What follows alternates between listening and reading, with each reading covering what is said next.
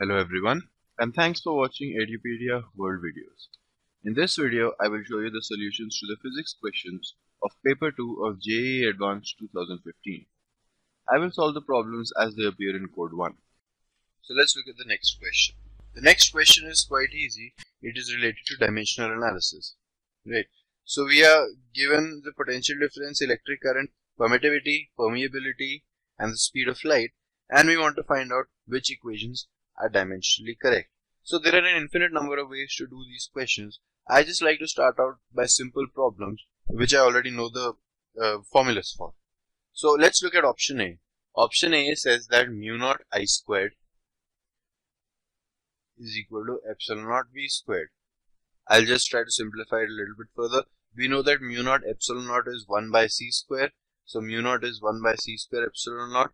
So this gives me I naught. So this gives me I squared by c squared is equal to epsilon naught squared v squared. These are all dimensional equations, by the way. So which gives me I is equal to c epsilon naught v. Right. V by I is r. So we get r is equal to 1 by c epsilon naught. Now I'm just going to write the dimensions for all of them and try to find the answer. So r can be given as energy divided by I square, because we know that I square r has the dimensions of energy, right? So r is energy by I square. Energy is force multiplied by distance divided by I squared.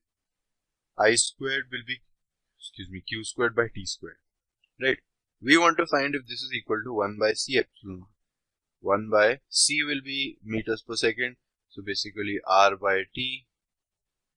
And epsilon naught we can get from the standard equation. F is equal to 1 by 4 pi epsilon naught q squared by r squared, which gives me epsilon naught is equal to q squared by r squared by f.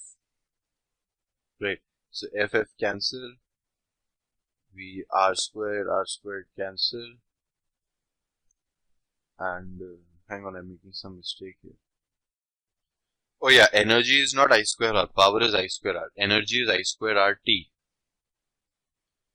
So there will be divided by another t here. Yeah, so that was a mistake I was making. So this cancels with, we see that this equation is essentially correct. And so option A is correct. If option A is correct, option B has to be wrong, because we know that V and I don't have the same dimensions.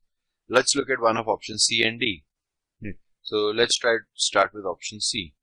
In option C, we are given I is equal to epsilon naught CV, right? So that means I can be written as Q by T is equal to epsilon naught. Epsilon naught can be written as Q squared by R squared F into V, into C first of all. So C will be R by T multiplied by V, potential. Potential will be F dot R, energy, by Q. I apologize for the space there. So Q by Q square will be Q and Q will cancel. T and T will cancel. F and F will cancel. R square and this will cancel. So equation C is indeed correct. And if equation C is correct, equation D has to be wrong. So the answer to this question will be option A and C. Again, you did not have to particularly start with these equations. You could have started with any equations you wanted, and as long as you don't make any errors, you will get the final answer. Thank you.